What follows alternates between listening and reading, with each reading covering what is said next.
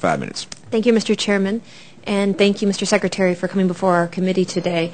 It's no big surprise for members here that I'm very passionate about my home state of Arizona and solar energy. When you think about over 300 days of sunshine that Arizona has, other western states, and frankly the whole country, really. I mean, comparing where we are with other countries, specifically Germany, Japan, of course, Spain, I believe the United States is missing an incredible opportunity. So I was really delighted to hear your comments earlier about your emphasis for DOE to start pushing for, I think 5 times cheaper technology for photovoltaics. But I'd like to specifically ask you about the actions for DOE under your leadership in terms of engaging with the private sector for solar. Could you be a little bit more specific?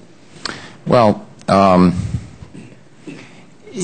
it depends. See, normally what has happened in the past is the Department of Energy will do some science, invest in some science, and get some patents and license the patents. I would want to go forward in an era where we begin to work with companies in a much more intimate way to get sort of before, while the work is being done. I think companies do bring a lot of experiences in the sense that they are more tuned to manufacturability issues than anyone in a laboratory.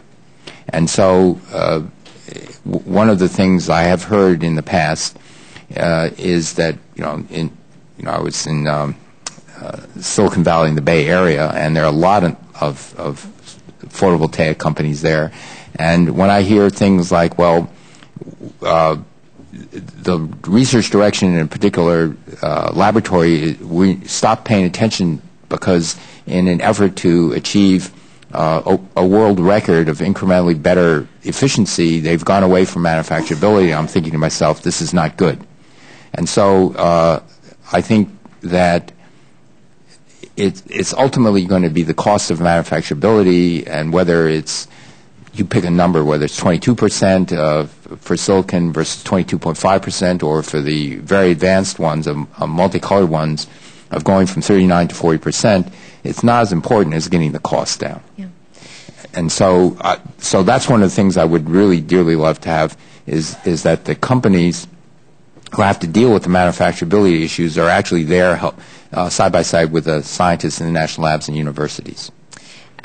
I was laughing. You go to the Bay Area, it seems like everyone's got a business card, has got a solar energy business card. It's an incredible melting pot for a lot of that technology. My concern, not just is that from the patent side, but I don't see enough demonstration projects actually taking place. There's a lot of R&D going on, a lot of money in that area, but in terms of actually rolling the projects out, I don't see enough of it. Well, I think the loan guarantee will help some of that. I think renewable portfolio standards, which create a draw of the market, will also help some of that.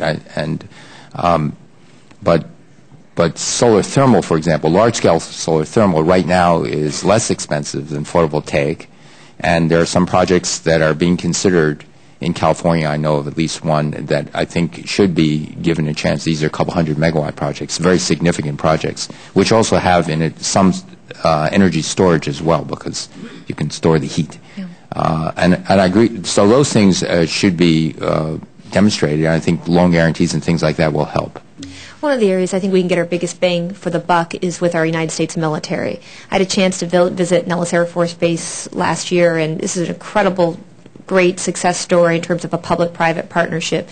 When you look at the DoD, 80% of all of the federal government's energy is used by the DoD, and I believe that military bases provide us the best ability to in a very quick way, unlike a lot of other areas of our federal government, to put projects, to install projects, get them going. And I'm just curious about DOE's ability to partner with DoD in put some of these demonstration projects, if you're working on that and if it's on your radar screen. It is now, but it certainly is true that the Department of Defense does they have a lot of land as well, and so they actually have the ability to test a lot of things in solar energy as one example, and so I will look into it. Yeah, looking forward to working with you, Mr. Secretary. Thank you, Mr. Chairman.